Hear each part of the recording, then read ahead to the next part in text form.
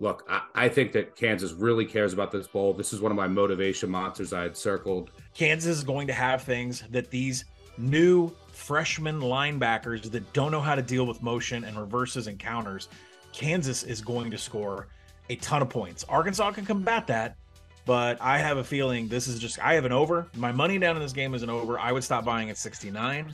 I do think this is a great live trading game, but this Arkansas defense that they're rolling out is literally a bunch of kids that just started shaving and have no experience whatsoever.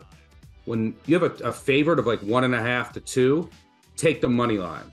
If you have an underdog of 1.5, 2, 2.5, take the points because of that. You're not gonna. No one's playing for overtime here. At the end of the game, if Kansas scores, you better believe they're going for 2. So I'd rather have those 2 points in my pocket. But rock chalk, Jayhawk.